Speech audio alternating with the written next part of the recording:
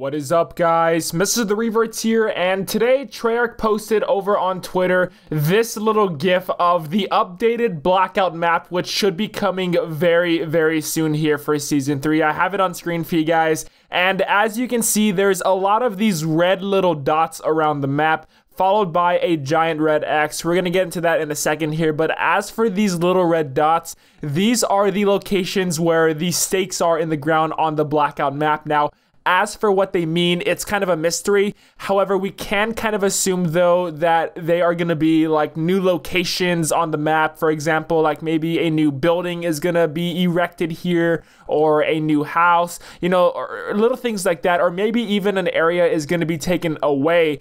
So that sounds very interesting, but again, we don't even know what these little stakes mean. Construction workers do put down similar stakes in the ground to symbolize that there's going to be a new building and it's being developed right here. But I don't want to jump into conclusions just yet and say that's what's happening for sure in Blackout. Now, as for that red X at the very bottom right-hand corner of the map, I assume that's where the new western map is going to be located at, and we can see a little clock or a symbol for a clock right next to that red X, so that may be where the outlaw or standoff clock tower is going to be set up at, and again, that red X is going to be the western town theme of Buried and Standoff combined. I don't think it's going to be like a complete remastered or reimagined map of Buried in this Blackout map, but I assume it's going to be something very similar. Now, as for that black little circle that's by the beach and construction site area, I'm not sure if that's going to be a new location. Some people think it's going to be Mob of the Dead, but I honestly don't think that's the case at all. I'm not sure if that's ever going to be in Blackout. I would love to see Mob of the Dead or like an Alcatraz Island area out there.